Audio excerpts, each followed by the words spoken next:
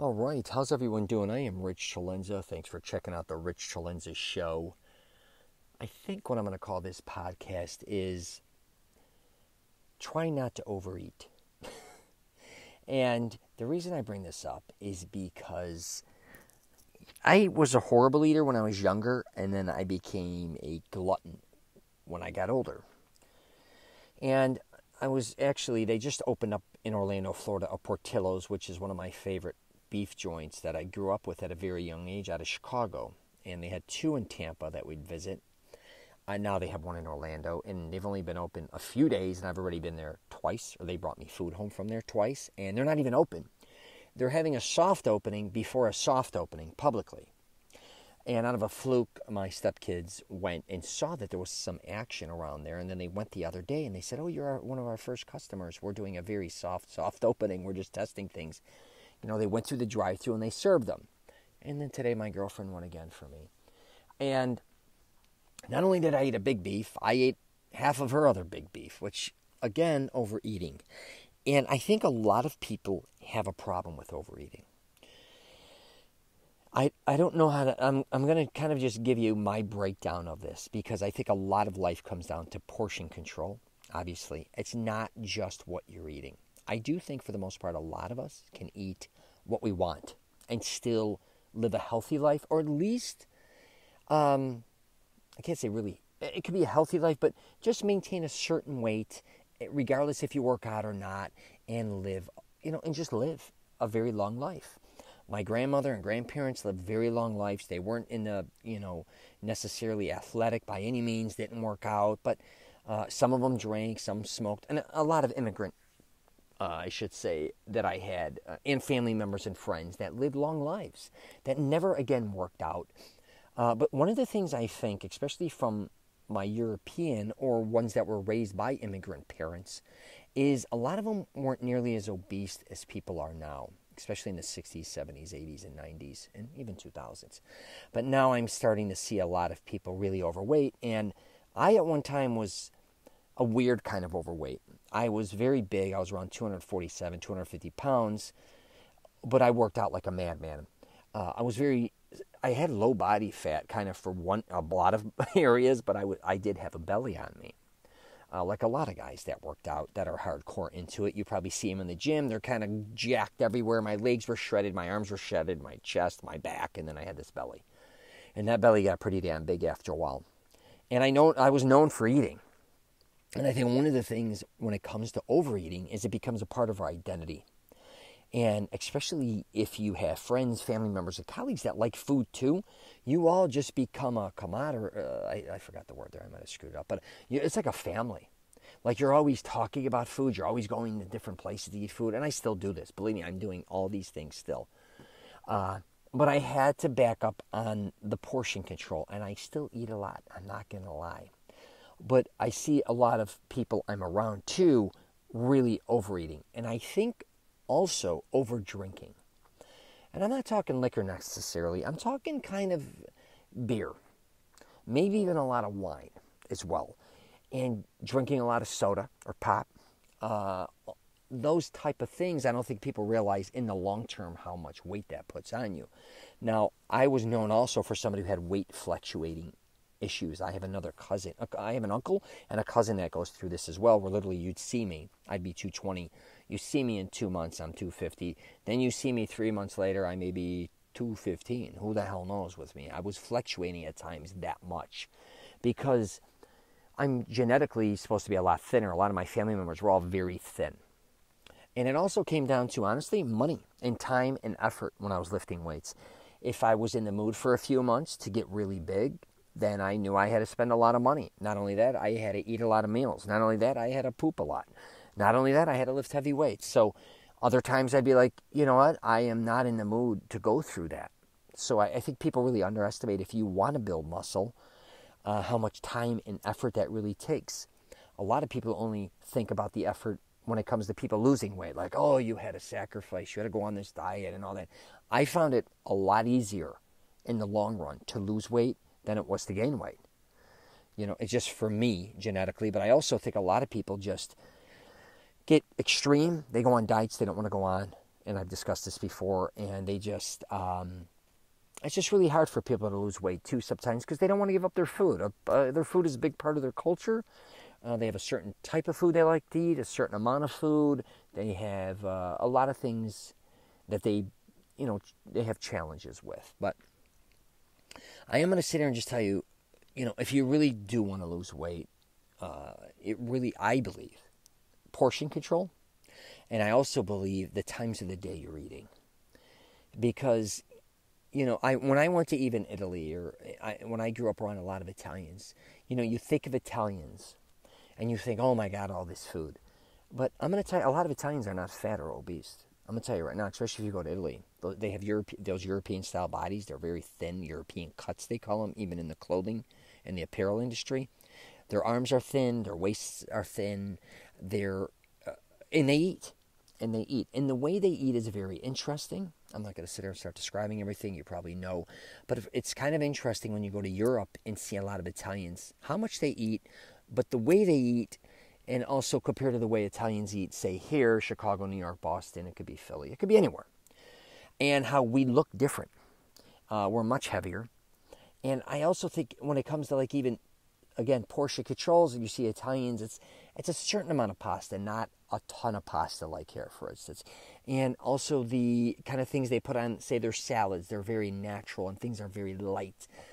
A lot of seafood, a lot of foods that really are natural, I guess you could say. Here, I get a lot of things are made differently of things, but I really think people have to understand that portion control is huge. Just you backing up maybe a little will go such a long way. You eating, and again, I like eating late at night, and I've done that throughout my life. But again, if it's hurting you, it may not work for you. Maybe eating a little earlier or maybe exercising after you eat. And just really not everyone, and I'm going to wrap it up with this, I say it all the time, has a different lifestyle. Different genetics, eats different foods and all those things. You may, not only do you keep eating whatever the hell you want to eat, I'm not telling you how to change that, but you may want to try different foods, all right, incorporating maybe more vegetables or more fruits, or just living a different kind of, I guess, lifestyle. I can't say lifestyle. Different foods that maybe you weren't eating before that are very healthy, just kind of incorporating them throughout the month. Slowly but surely. Again, I'm not here to change anybody's identity when it comes to food. But I do think a lot of people keep eating the same foods and they want to lose weight. And even sometimes when you back up on the portions, you may not be losing weight. So you have to take, another step. And again, you if you want to work out or do something physical, that's wonderful. I always would recommend that. But it could be as simple as walking maybe more, or as simple as, again, not going extreme on a diet that you're not going to, stick with for the rest of your life or stick with just in general, but just experimenting and trying different things and not being programmed to say, hey, if I eat this way at this point in time, then it's going to really work for me. And right now, the keto diet's in, and years ago it was the South Beach diet, and then it was Atkins, and then it's all this shit. You could test whatever you want to test. But I just think when it comes to taking care of your body, what you eat, nutrition, you got to make it work specifically for you, but you got to pay attention. And really pay attention as you get older, because all that weight, and I just did a podcast on this, the weight you're gaining or the weight you're holding on to, the older you get, the harder it is sometimes to lose that weight and get that off of you. And you just got to really take care of yourself, but just really make sure you're not overeating. I think a lot of us don't realize we are. Even if you go for desserts, like if you go to Dairy Queen, are you getting a large cone or a small? Are you getting a banana split, or are you getting a small sundae? When you order your, a burger, are you getting a double or a triple, not a single? I'm just using these for example. When you're ordering a steak, can you get a filet, maybe something smaller instead of the big tomahawk or bone-in ribeye? Now, if you want to celebrate, that's different. But I'm just using, examples of what you're doing. Instead of one bowl of cereal, you may do 2 or 3. Instead of getting a smaller size smoothie, for instance, if you want that has a lot of sugar, you're getting the largest one.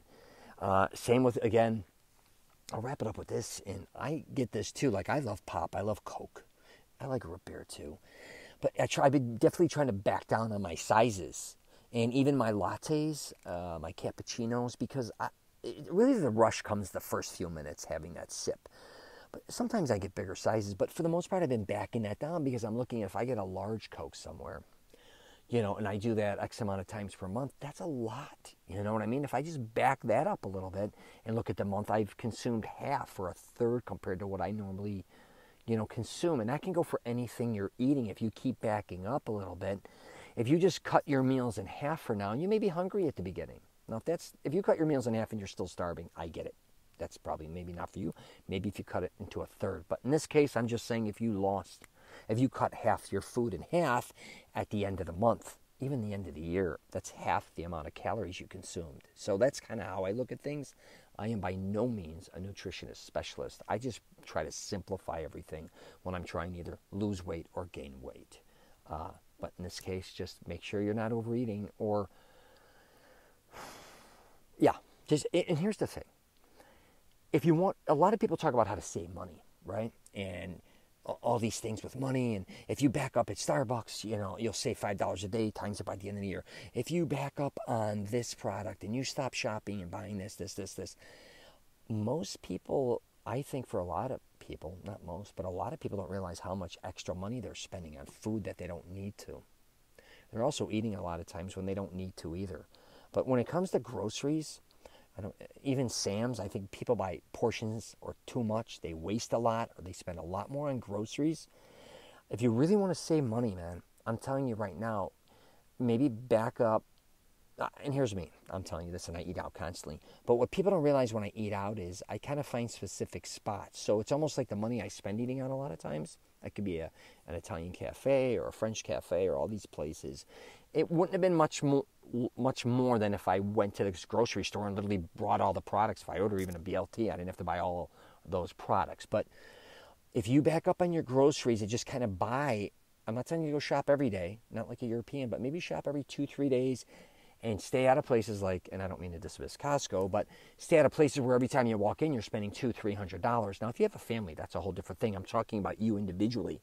Even I live in Florida, so going to Publix, going to these stores and really spending a lot of money on food, only going really shopping 2-3 days ahead of time or 4, getting specifically what you need too. So instead of just saying, okay, I'm going to shop for the whole week, saying, you know what, I'm going to eat this, I'm going to do this, you'll be like, you'll probably only spend like $50, $60, $80 or $70 compared to when you go in every 6-7 days and you spend $250. That's just a trick I do. And even when going out, I really kind of pinpoint and, different times if you want to go during happy hours or you want to go where there's a special or where there, I don't like coupons, but, some restaurants and things will be like, I know to hit them at lunch because it's a third of the price than if I eat dinner there.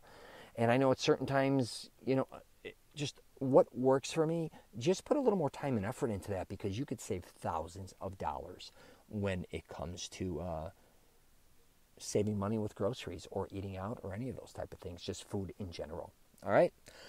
That's all I got for you today. If you want to know more, I kind of teach men how to master their self-confidence. So if you have any problems actually with fitness, wellness, health, I give my 2 cents. That does not mean I'm a professional trainer or a nutritionist. That is not my thing, but I definitely take an honest approach, I think, and I've been working out my entire life. And I think I take a totally different perspective than most people when it comes to all these different types of things.